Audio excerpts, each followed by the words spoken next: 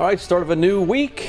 Although most folks do have the day off today, Stephen, let's talk about the weather situation. It got gradually better as the weekend went on. Yeah, yesterday wasn't so bad. It was a little bit windy, but overall sunny, and it was comfy out there. And similar for today, the winds will be a little bit less of a factor today, but we're looking at some sunshine and temperatures topping out in the low 60s. So not too bad. This is the capital city, of course, so we're quiet, we're dry, no rainfall, no fog out there, as we have some nice dry air in place. And you can see here as we go forward. Let's see what's going on with my clicker here. Looks like my clicker is not working. Oh, there we go. We got it to work. Let's see. This is New Bedford as well, looking at quiet conditions out here as well.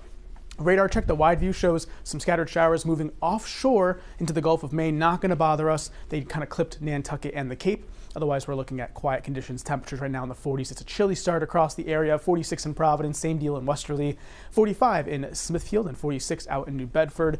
Again, we'll be seeing these temperatures rise through the daytime hours to the low 60s, so still a cool day overall, but not too bad, of course. Three key things: dry, cool today.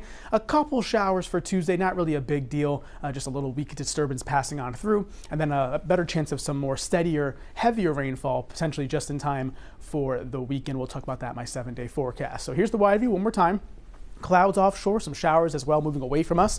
We're looking at some clear skies locally across southern New England. And again, that's going to be the theme for today as we have some dry weather ahead for us. So a lot of weak disturbances nearby. There's that one moving offshore that I just pointed out, the showers. There's a few more up towards the Great Lakes region, and another weak low pressure system down here across the Midwest. So notice the flow around this low pressure up here. This counterclockwise swirl is kind of just bringing these weak disturbances nearby. So what we're going to be seeing is this next playmaker for Tuesday. A few light showers possible as this gets brought in towards southern New England for the day tomorrow. Again, not a big deal. It's just going to be a quick little passing shower or two for the first half of the day. Let's time things out today. Again, quiet weather, looking at mostly sunny skies. Expected temperatures rising through the 50s through this morning into the low 60s this afternoon.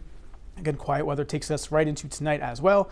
A few passing showers really don't arrive until later on at night, and I'm thinking towards daybreak on Tuesday. So notice this is 5 a.m. Some extra clouds around, a few spots of green here from time to time. Again, those passing showers as they make their way through. And that'll be with us through the middle part of the day as well. This is now 8 a.m. Again, a few more passing showers with that. Notice how by the afternoon, 3 p.m., we see partly sunny skies and temperatures in the middle 60s. So again, it's not a big deal for Tuesday. Just that first half of the day could have a couple passing showers for the day in the morning hours. Now, as we go for this morning, chilly start. Temperatures in the 40s, dry conditions across our area near 60 by lunchtime.